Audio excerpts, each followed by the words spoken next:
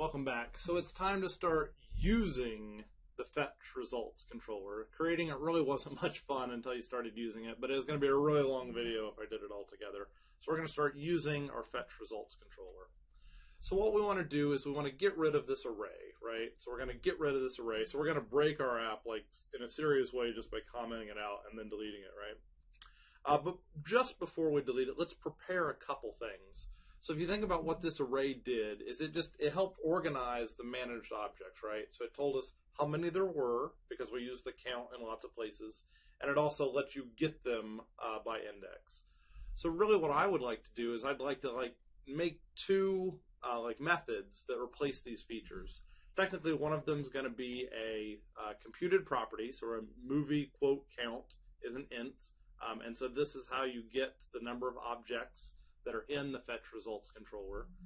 And then you also want to get things out by an index path. So we're going to make a method that receives an index path and then gets them out. And then I'm also going to cast it as a movie quote because I know it's a movie quote. So I'm going to make these two methods and then I'm going to seriously break this thing. So go ahead and find in your app the movie quotes array, and I'll just put them just below it, right? So I'm going to make a movie quote count, and it's going to be a computed property, which means it's not a stored property. They're different. And it's just something you calculate in real time. And so what I'm going to do to create this thing is I'm going to say Fetch Results Controller. It's got, the way it works is it works kind of like a table, right? It's got sections and rows. So you have to say sections, because I know that there are going to be sections, so I'm going to say exclamation point. And in fact, the only section I care about is section 0. And then inside the sections is all the data about that section.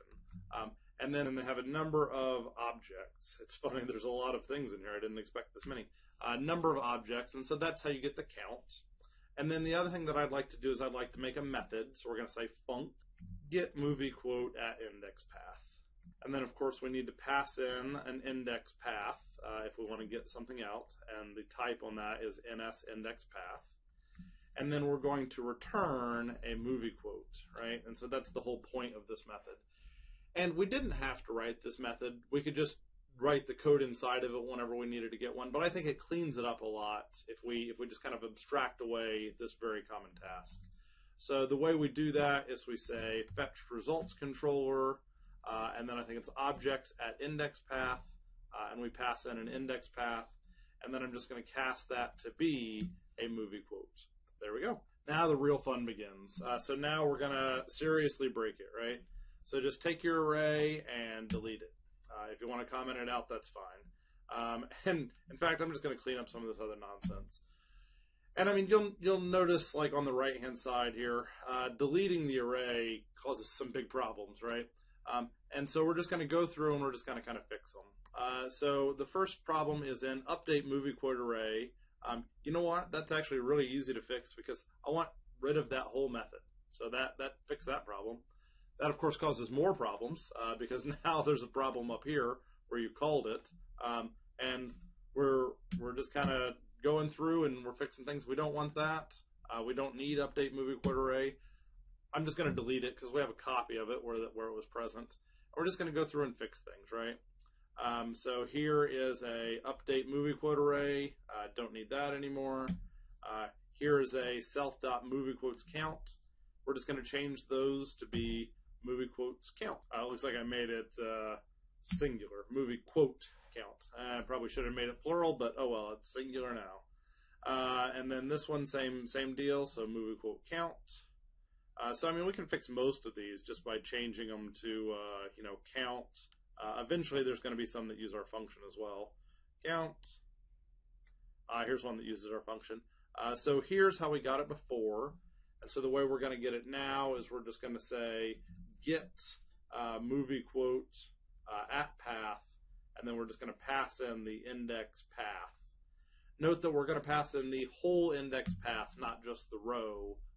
Because that's how Fetch Results Controllers work, right? Like they're set up specifically for tables, right? So you just pass in the index path. It's easy peasy. So here's another count one that we need to fix. Quote to delete. So this is going to be another one where we have to use our getter, right?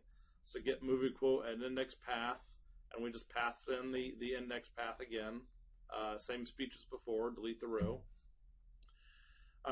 Save and then update the array. We'll just get rid of the array. And then the count we'll replace with that. And I mean, it's kind of tedious at this point. So here's where we got the movie quote from the array. Now what we need to do is we need to get the movie quote from the index path. And sure enough, we've got an index path here again. And then there we go. So now we are using a fetched results controller. There are other little issues that are still coming, but we've done most of the work. To be honest, I kind of expected this to work. The problem is when you add something or delete something, it quickly adds and deletes the rows right away, and that happens before the fetch results controller has time to see that the data has changed, right? So the problem with this is a timing issue, right? So here I've saved the managed object context, and then immediately below I've inserted the rows, and doing it without letting the main event loop run causes a problem. So if I say add right now, so crash, too bad, right? So I do that, and it crashes. And it gives us this speech that we've seen so many times before about the number of rows in the index path. And that's too bad, right? And if you click on stop and you hit play, it actually is even worse than that, right? So you get another error immediately on launch, and this is because our cache is in a corrupted state, right?